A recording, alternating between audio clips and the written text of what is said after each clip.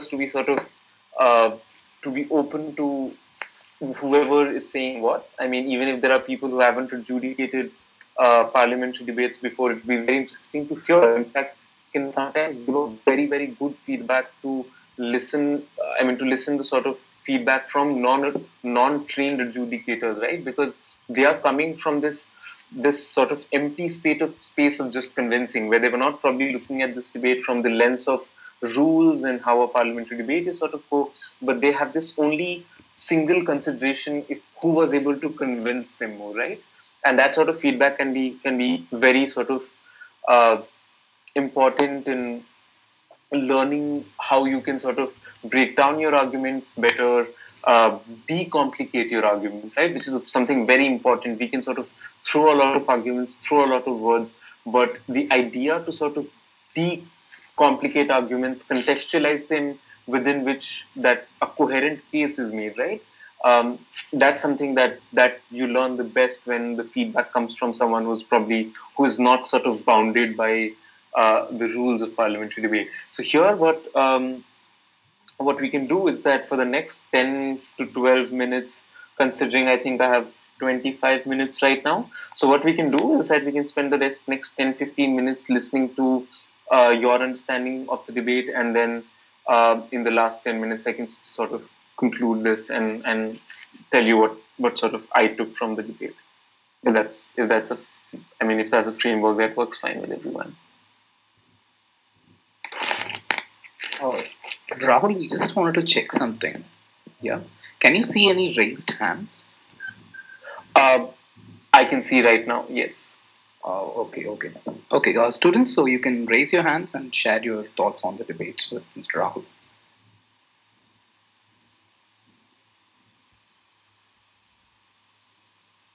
Okay, I see someone, Aditya Prasad, if you could unmute yourself and go ahead.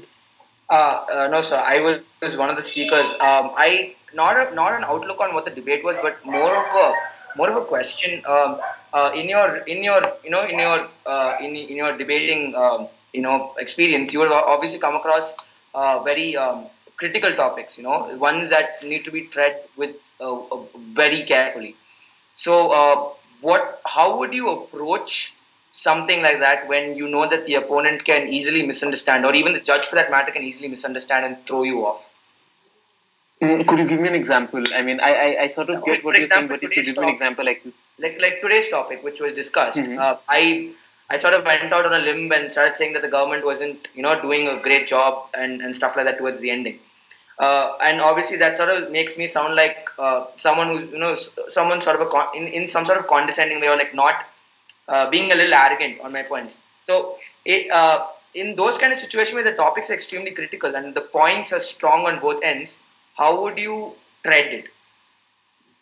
No, I mean, it's fairly simple, right? I mean, I feel like, saying things like, oh, government's point do not make sense is not condescending at all. I mean, in a parliamentary debate, I've heard much meaner things being said and meaner words being exchanged. So I think you're fine there. I think, as you yourself said, the idea is to make a stronger case for yourself. And I think there are possibility of stronger arguments sort of everywhere. And if you see in a debate where the sort of both the teams touch on strong arguments for their respective sides, I think what then it ends up boiling down to in a lot of close debates is which team has contextualized the motion better, right? And what sort of coherence that they've got, right? So it does not have to do anything to do with the quantity of arguments. It does not require that, if there are 4 possible arguments in this, you have to take all 4. The idea, again, as I said, the bottom line is to convince your adjudicator that you make more sense. And you convince them through the motion or whatever the burden on you is. Burden is sort of a technical term, but the broad idea is to sort of convince, right? And the idea is then it comes to your idea of coherence, to, sort of what's the structure that the 3 speakers have followed. I think contextualization is very important in debates with 2 very strong teams, with teams which have got really strong arguments by their side. in a very evenly sort of balanced motions. I think it boils down to contextualization, and I'll come to contextualization in the framework of this debate when I go to, I mean, when I do my later bit, and I'll try to sort of just tell you what I mean by contextualization, because it's a sort of a loaded word. But I'll tell you when I say the word, I mean, you have to contextualize the motion and contextualize your argument, what I mean by that. And it's fairly simple. So if there are more people who can sort of say something about the debate, and again, like, I mean, it's not just like, I mean, you don't have to necessarily tell me who won, who lost, but what sort of your takeaway from the debate was, how you felt, what if there was one argument that you found convincing, why did you find it convincing, basically just your understanding of debate. It'd be great to hear something.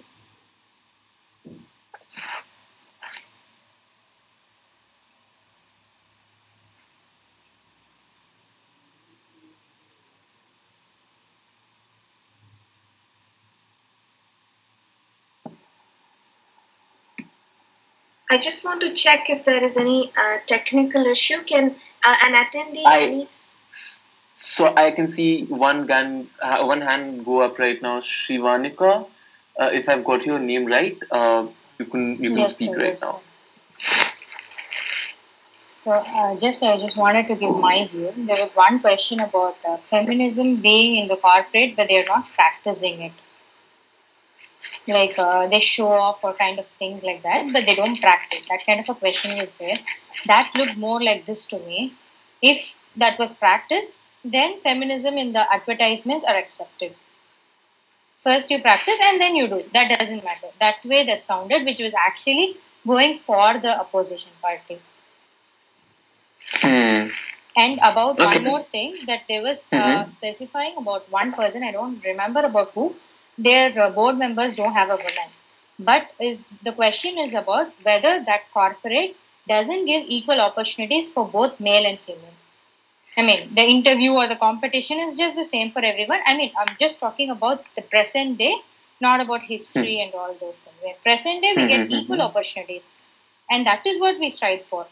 We shouldn't now think about women being given with extra privileges. We are talking about equal privileges. In that sort of a thing, everyone were given, and after that, the end result, maybe male were more intelligent, or that sort of a time, maybe a woman who participated didn't succeed. Being a woman, I do accept that point. The feminism, the point is, we get equal opportunity, not we get overprivileged over men. That's all. These 2 points were something that came to my mind. Thank you so much, sir. And your speeches were amazing. Thank you so much for this.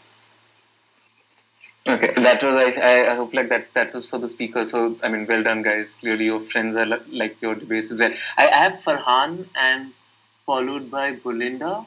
So Farhan, if you can go next, followed by Belinda. Yes, sir. So what I feel here is I'm not in the element to actually judge the debate, but what I feel about it is that there were a lot of opening statements, I feel, and there were few words which the speakers could have explained, like feminism. This person like this is feminism, but they didn't really tell what feminism is according to them. That they're sticking out of feminism, but it was better if you actually explain a little more about feminism there.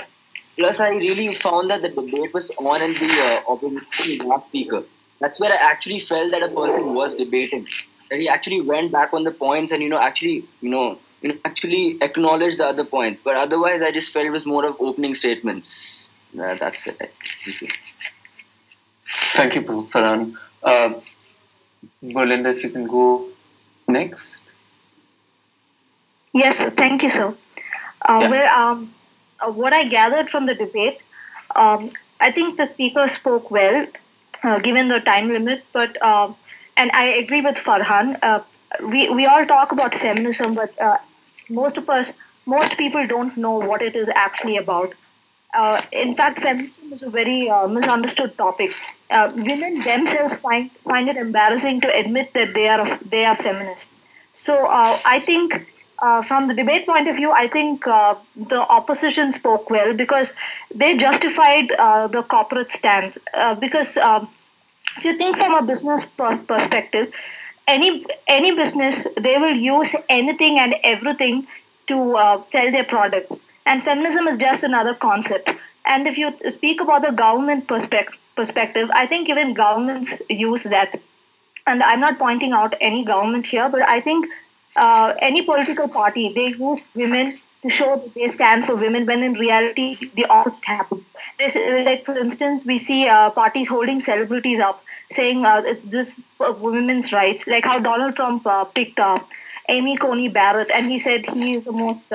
He's one of the politicians who respects women the most, but we know that's not true. So, it's just today concepts are just used for each party or corporate benefit, and it's all up to us. It's up to the consumers. It's up to women to choose, and to the people to choose who or what is right. Institutions and systems will remain. Thank you. Thank you. We have one more hand, Himali. And if there's one more person after that, we can take that, and then we will move to the. Okay, so Himali and Diksha, you guys can go respectively. Himali followed by Diksha.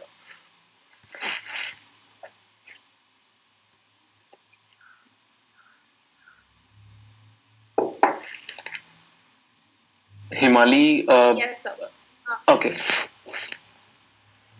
Yeah. I just had one observation to make. The opposition was, for the first two speakers, was a little off track as focus on corporate feminism in itself, but focus on gendered feminism. Mm-hmm. And one more observation is that the party was not so adhering the general rules of parliament.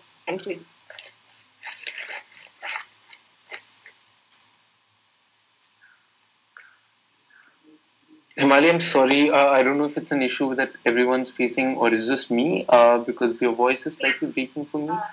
No, we can't hear her too. Yeah. Okay.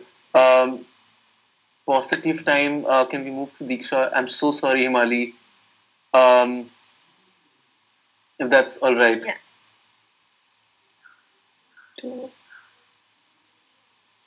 Diksha. Okay. Thank you, sir. Also, great job for all these speakers.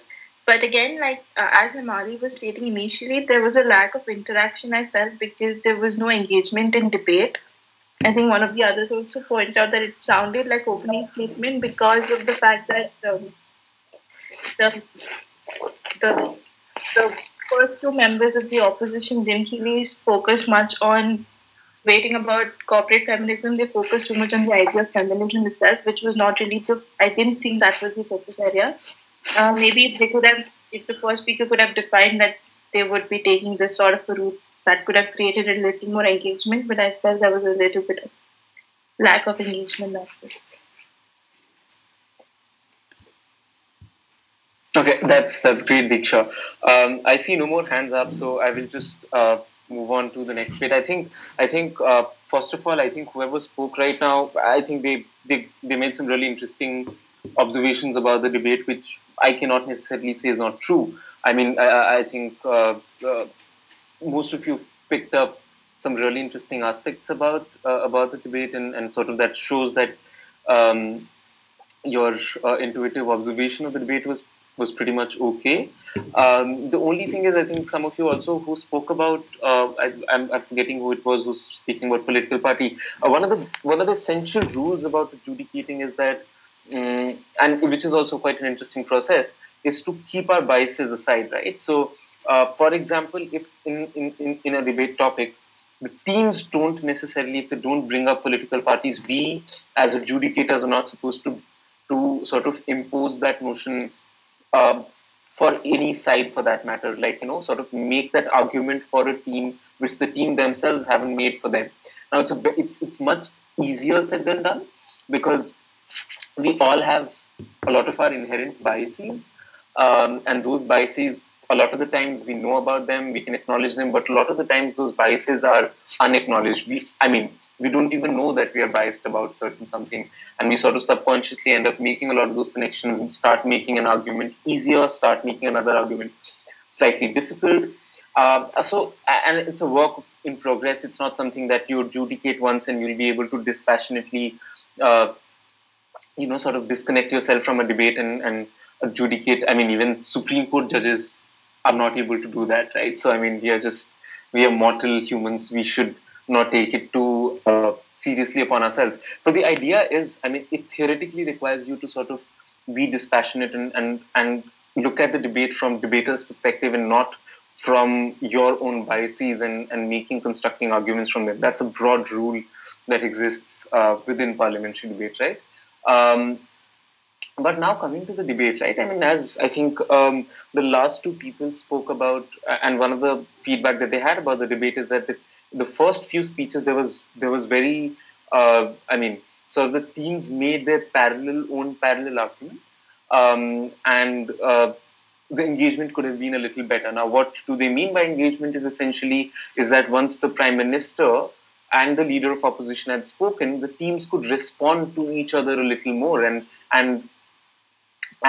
engage with their arguments. Now, essentially, what you'll hear a lot of uh, people say about parliamentary debate is that you're supposed to refute and make your own argument. Whereas what I feel essentially is that this entire process is a little more intertwined, where I don't think refuting is separate from making new argument.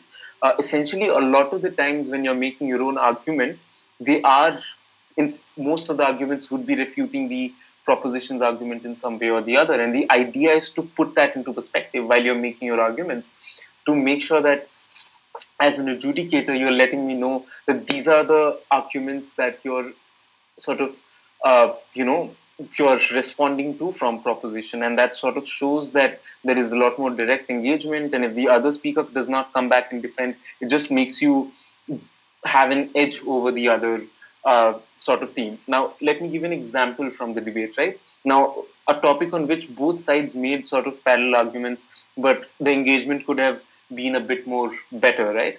So I think one of the themes that emerged out of the debate was about corporate culture, right? I mean, one bit was about advertisement, and we'll come to that a little later, but about corporate culture and what does it mean for a company to be truly feminist, for a corporate feminism to look like. And I think one sub-argument within that which the government was making was that, look, there are these corporates which does not have equal women representation, be it in their board structure to their employees. I think the first speaker's arguments on that were also again very interesting with respect to entire sweatshop argument that she made about how I mean a lot of these girl power shirts are made in Bangladesh in really bad working situations, right? And that sort of disconnect between what is the intent of the corporation. I mean, do they really care about women empowerment when on one hand they are getting their t-shirts called girl power being made, but you have these workers who are making it. And I think the second speaker spoke about this entire class, which was again very interesting. But these are arguments that the government could have just made coherent and made links with it when they're speaking about class, when they're speaking about intersectionality. Again, a fascinating argument to bring in this argument, really strong, like that sort of that hit that argument that someone was speaking about intersectionality here in this brilliant. And I think there were arguments around intersectionality in all three speeches of governments, but they were just thrown around here and there, and one coherent sort of line delineating what you were speaking about intersectionality, what did you mean about corporate position and representation, and sort of a more coherent picture could have made for a much more stronger. Now, on the opposition, I think the engagement on this became slightly about giving examples about those 2-3 companies, right? I mean, like HP and like, look, they have these corporate policies about equal representation, but that does not essentially convince me that there isn't a corporate culture. Again, something that the government could have tackled it much better. Just the fact that they're refuting to that entire argument about corporate culture of sexism, or like not being feminist enough, by giving 2 exceptional examples, shows that corporates by and large are not feminist or whatever. I mean, something on those lines, which you were sort of making arguments and leaving those pieces thrown around in your speeches here and there, rather than giving me a sort of consolidated, comprehensive account of what it is, right? So that's just one example. Another argument was about, for example, advertisement. And I think the last speaker in opposition was interesting in terms of just drawing together what an advertisement is supposed to do. And I think, again, and I'll take this sort of theme to talk about when I was talking about contextualizing, right? So in a motion like this, there are 3-4 words which jump out at you, right? You have feminism, right? And I think a lot of people were saying that, I mean, it would have helped if there was some context given about feminism. That's where I felt like the opposition's first speaker sort of could have used their time more appropriately, if that's a good way to put it. That I think, especially after PM had spoken, I don't think there was a disagreement in the debate that there is a need for feminism, right? I think the need for feminism was fairly agreed on both sides by both teams in this debate, right? The disagreement was more so about whether the entire corporatization of feminism is that desirable within that, right? So, does it harm feminism? Does it portray an unrealistic idea of feminism? Is it just a money-making facade, which is a sort of characterization that the first speaker was trying to give? But there are multiple formulations of feminism that can exist, right? And I think a direct engagement by the two sides on I mean, do you have two different meanings of feminism within this debate? If you have two different meanings, then a more direct engagement as to why their conception of feminism is different. I think one of the speakers, again, in the second speech from opposition, the speaker just slid in this line, which was, I think, again, something which was responding to proposition, but like nothing came out of it, which was about wage gap. One of the substantive arguments about proposition was about what are corporates doing about wage gap, and within this, because their construction of advertisement on the side proposition was that it's something which is tokenism. It's something that they do it for a couple of months. There is the class argument that they were coming up with, especially with beauty products, etc., right?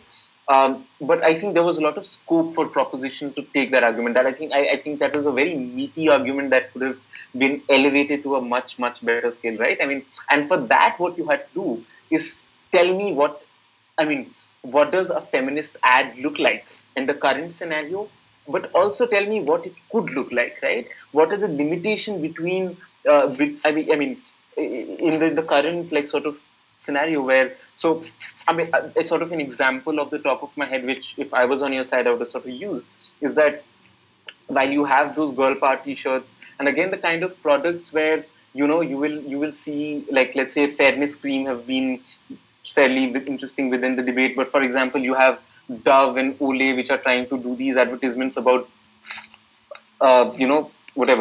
sort of deconstructing what body image is, and sort of trying to normalize different body types. But what you're seeing, that there's an inherent sort of class angle to those sort of advertisements, because your detergents, your Move, look at the characterization of women in those sort of ads. Abhi bhi Move ke ad mein the auntie is going to do all the work, raat mein Move laga ke she'll again work tomorrow, but you are constructing a particular idea of women through that ad. In a washing powder ad, which are again ads which are sort of more democratic ad. A washing powder is used obviously in much more homes than a Olay cream, right? In that ad, it's the woman washing clothes. So how is corporate sort of, what is an overall portrayal of gender within the ad sphere? And something to, and that could have made a much more coherent case, I feel like, for opposition to deconstruct.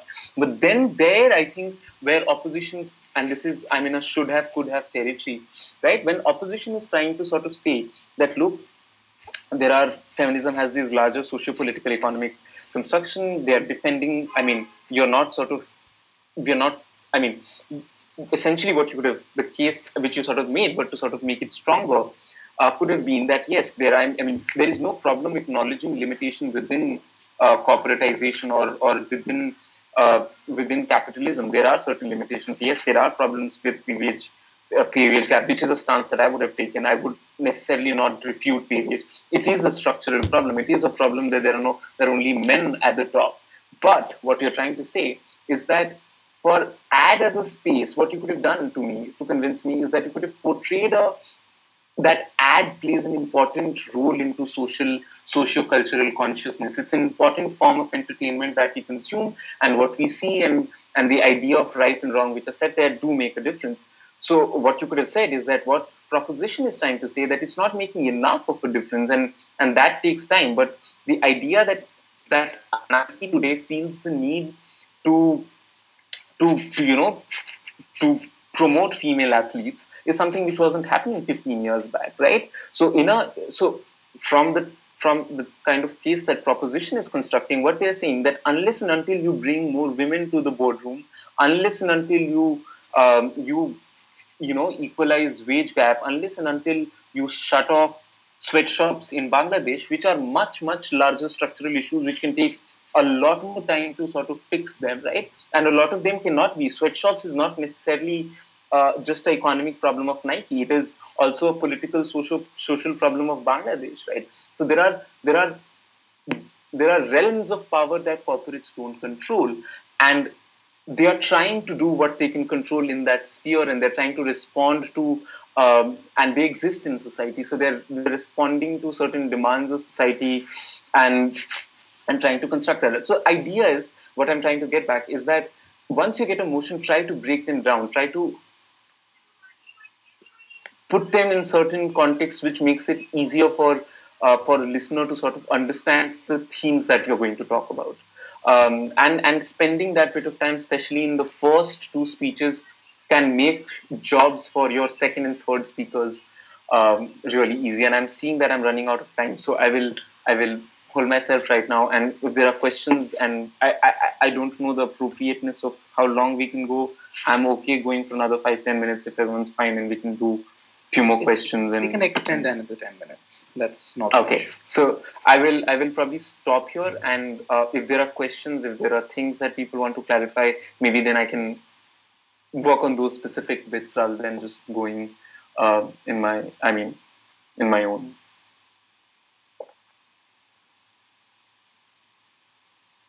We can follow the same format. If anyone has any comments or questions, they can put their hands up, and okay, I have a hand up. Go ahead, Timaya.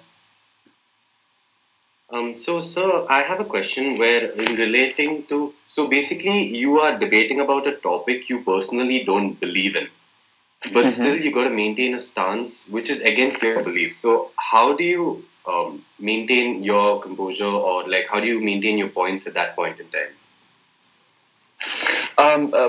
Good question. Again, it's I don't think there is like a sort of how to. It is a matter of practice, but I mean something that really helps you, and that's what I was talking about when I was talking about first principles in a debate. That when you get emotions, don't think about it in terms of side, right? I mean, I think one of the things that me and my teammate used to do is that we used to spend the first 5 to 7 minutes talking about the motion without taking a side on it, right? So, for example, I mean, if I got this motion and we had 20 minutes, like, I mean, we would spend the first 5-10 minutes without preparing a proposition or opposition argument, just breaking down what corporate appropriation of feminism means, right? Take the key words from motion, break them down, and what that does, once you break essential aspects of the motion, is that then it helps you, I think, it makes the entire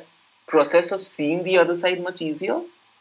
And in more, so for example, I don't know what sort of stance you could take on this. I mean, again, something that I said, that the moment you're in law school, just consider any opinion or ideology that you've formed to be something which is unlearnable. Right? So you have to always stay open to that, and debating is a brilliant platform to sort of get into that process of unlearning. But, so for example, the moment I break down what corporate appropriation is, what can corporate appropriation mean? So corporate appropriation, one form is advertisement, one form is, their own internal corporate practices. For example, I take these two, and then once I have little elements, then I start thinking from my side, is that what is an argument about advertisement I can put, which I can make in this, to prove that, I mean, that something I can be proud of. So then you starting to construct your arguments in the way is that, look, this is what feminism means. I mean, which in whatever terms you define feminism, I mean, if we like just agree to the essential fundamental equality of opportunity framework uh, for all genders, right? I mean, then you see how does advertising do it right now, and then you start sort of selectively thinking in terms of those. Okay, this is how I'm going to framework the idea of advertisement, because you have room in that. You have room in sort of making your audience believe what an advertisement is, what's the role of advertisement, right? So, and advertisement does not have one single role. I mean, they defined advertisement as something which is a means to sell products to make corporates rich, which is one acceptable framework for why advertisements happen. But it does not stop from advertisements having more iconic roles to play. There are advertisement hymns that we sing, there are ads that we end up remembering, and they do play an important, like, not just entertaining, but they do end up playing a very important part in our social consciousness. So you go towards that sort of construction, depending on emotion, and you make the adjudicator believe in your construction of the motion, and sort of bring the arguments from there. But it's a work in progress, and it takes some time to get there. So absolutely fine. We have Vijay Sri, and I'll move to her. Just 1 minute before that question. Students, the feedback form has been shared in the chat, right? And for YouTube, it has been put on the YouTube chat box there. So please click on that, and give your feedbacks. We can continue. Sir, so my question was, one of the speakers was asked a question in between. So my question is, how do you focus on answering the question and, blocking all your panic thoughts and keeping your calm? That's my question, yeah. Okay, this is again fairly simple, right? I mean, so one of the things that once you have a very coherent, so one of the ways to look at your debate arguments that you're forming, you prepare as a team, right? You have to have, there are separate arguments in a debate, but all those separate arguments are directing you towards a singular case, that a picture that you're drawing. So whenever you're prepping, never sort of make your arguments in disjunction. There is, like, all those arguments that you're making separately is towards a larger case. And once you start preparing your motions in that fashion, what ends up happening is that any question that comes up within that theme, you'll be able to connect it to one of the arguments which you would have already made. So I've completely forgotten what the POI in this one was. But what I remember is that it was from the theme of the debate, right? So you can always sort of, you always have the option of listening to the question, and if you feel like your further argument responds to that question, you can always be like, my speech further clarifies that argument, and when you come to that part of your speech which connects to the theme of the question, you can just say that, I'm making this argument and it connects to the question that you're asking. Remember that as a speaker, you have that momentary position of power, and you control the narrative, right? So there is absolutely no need to panic. You choose to respond to it in the way that you want to. If it's something that you think you can readily respond to at that time, respond to it at that time. If you feel like don't want to, it will derail you from the argument that you're making, then you can continue making your argument and respond to that question within the theme that you're arguing. But these are the two ways that I'm saying. But the idea is essentially that you are in power at the time. The 7 minute 20 seconds are yours, and so long as you're engaging with the question, you're fine. There is necessarily not one way to sort of respond to the question. So panicking is definitely not required, right? You are in position of power in that time to sort of respond to the question. The person's just going to ask the question and sit back. They can't heckle you to answer that question. So that's one great thing, right? So you can come back to that. You can sort of keep the question at the back of your head, continue making an argument, and a counter comes up to you. You can bring that up. There are multiple ways to sort of get to that. Pooja. Good afternoon, sir.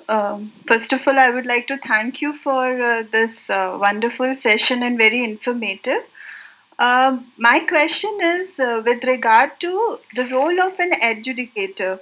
I have observed that in both the teams, there were some arguments which were quite strong in the first from the government side, and some arguments were quite strong when the opposition team came.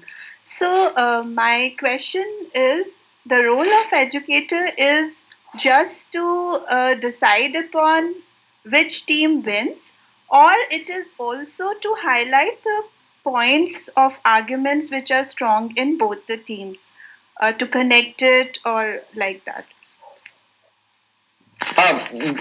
Very good question. In fact, yeah. I mean, so essentially, your question sort of covers what the role of an adjudicator is, and essentially, they are supposed to decide who's the winner and sort of who hasn't won.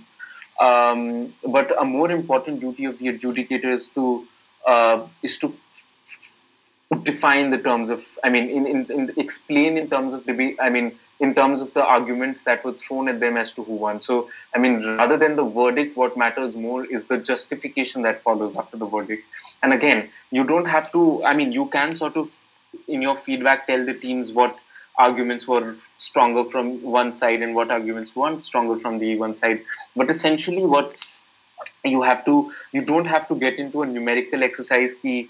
There are three arguments which were strong from one side, two strong arguments from the other side. I don't think that works in that way. The idea is that, I mean, one team can have just one strong argument, the other team could have made five independent, really strong arguments by themselves, but you could have found the other team's case to be more convincing because essentially they're debating a motion, and you have to essentially ask, I mean, if the motion in this is this house regrets the corporate appropriation of feminism, which side proved you, did the proposition prove you the regret of corporate feminism better than opposition's case that it does not regret, right?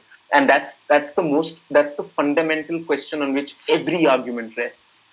So there could have been five very good independent arguments made, but they did not engage with one central argument um, of the proposition. So I don't think it's a numerical exercise. It's a much more holistic, deep exercise than that. And you have to put all the argument in perspective of that motion and how it sort of has built and connects to other arguments and how it has sort of been contextualized for you to understand the debate, right? Because very independent, good arguments could have been said about them, but for example, the corporate example that I was giving initially about corporate culture, right? What side opposition kept interestingly doing is it refute that argument just by example, right? Now, those two could be true examples, but for me, for example, vis-a-vis that, proposition's argument still ended up standing because whatever they said about that was more convincing about corporate culture and that by and large being true within the feminists. And what they were able to show through that argument is that there was a disconnect between what they're practicing inside and what they're portraying outside. Now, it's essentially some sort of hypocrisy. They could have acknowledged that hypocrisy and sort of tried to show me, which they did not do, which they tried to refute by giving two examples of these companies who are not, let's say, exist. But then, I mean, again, the proposition could have in fact used this argument to sort of further their argument is that, look, they literally agreed with our argument that to the entire construction of problematic sexual, unfeministic or patriarchal practices of corporate culture, they have given two exceptions, which proves our argument more than theirs. So there are ways in which that engagement can develop, which some debates will happen in different ways. But the idea is to sort of keep a lot of these considerations into mind and then approach. And since I don't have much time, there are 2-3 things important that I wanted to just speak about. That's something like parliamentary debating. What is I think very exciting and something which personally I learned a lot is that it gives you opportunity to learn a lot of broad topics, right? You have to have certain idea about economics to sociology, to law, to psychology, to gender, and learn a lot of these aspects which will essentially we would never be able to learn inside our classroom, right? Um, Look at the news that we consume through certain critical lenses. And since parliamentary debate is something which essentially requires you to make logical arguments, here the idea isn't, you can't say that Abraham Lincoln said that and it has a strong value, which would happen in a conventional debate where you come cite Ambedkar, Gandhi, Lincoln, someone, and that itself has weight. Here, the source of the information does not. So you could have read Socrates or Aristotle. You have to convince the adjudicator through the weight of your logic, right? So what is required is that even these breadth of subjects that you read, you have to conceptualize in raw logical form, um, and that makes the information very democratic for you to consume. It makes it easy for you to question what you're reading, be more critical of the texts that and the media that you're consuming, and everything. And that connects to the first question that one of the speakers asked, right? That what if I feel very strongly? Debating will eventually make you feel humble about the positions and opinions that you hold, and you'll be always open to being to your opinion being changed if a stronger argument is given against it, right? So all of us have to be, and that's not just a trick that debaters have to learn. I think we all have to sort of learn the idea that, I mean, changing your opinion is necessary in all occasions, not hypocrisy. If it's happening in light of good, convincing, strong arguments, it's a good skill to possess. I do not think in the same way as I used to think 5 years back. Definitely not the way I used to think when I had entered law school 10 years back. So it's an essential part of growing as thinking human beings. So that's okay. I mean, more learning, more reading, and being open to more ideas just is a part of an important process which law school readily does for all of us. That's what I have. I think. I mean, we can go on and it's something that can never get over. But I think we should call it a close at the moment. Yes. I'd now like to call Surjit sir to give the vote of thanks. Surjit sir, please. Hello everyone. Good afternoon. Sorry that we're eating into your lunchtime, but it was a very productive session. And lots of what Rahul said also reminded me of my time in debating. And in the end, when he mentioned how he wasn't the same person as he was when he joined law school, and how debate completely altered his perception about how he thinks about things, that was something very relatable, right? So exactly what Mr. Rahul mentions about how you can't cite a random big personality and hope to get your arguments accepted. That is exactly what I did in my first debate. It was a debate on religion. I went and cited Karl Marx, very wrongly in fact. And obviously the adjudicator asked me, so what? Right? So Rahul made sure that he mentioned how the debating is vital to developing your reasoning skills. And I really liked how he put debating in a broader picture here, where it is not really restricted to just the competition, but rather, in fact, to your whole life, right? So even if you are writing research papers and all of that, debating and the reasoning skills that you are going to get into debating, right? Especially the critical thinking part that he mentioned. You learn to question things differently. You learn to see things more than just unidimensionally, right? And that is something that Rahul emphasized a lot. And finally, apart from all of this, we would also, of course, should appreciate and thank Mr. Rahul for getting up at 6 a.m. We know how hard it is, especially when you are a student, of course.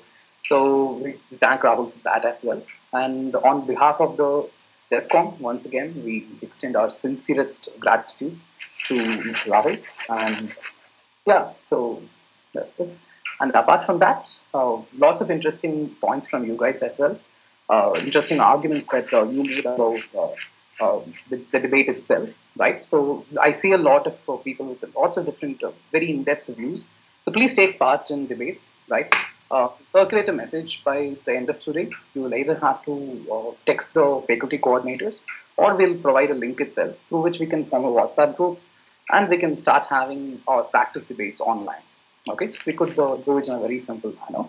And we also have much more plans to conduct more inter-college, intra-college debates, as well as to start sending you guys outside. So far, we have not really entered the circuit. We have the debating circuit, parliamentary debating circuit. So this year, we hope to make a break, right? We hope to push you guys outside. So please join us for that, right? And yes, with that, we can close the session. Thank you for that. See you next week. Okay, bye. Thank you, Mr. Rao. Thank you. Thank you very much, Rahul. I have also put up all the links on the chat box. You may all take it down. I'm just going to wait for a little while before I end the meeting so that you can take down the feedback form and the YouTube links for your training in relation to parliamentary debating.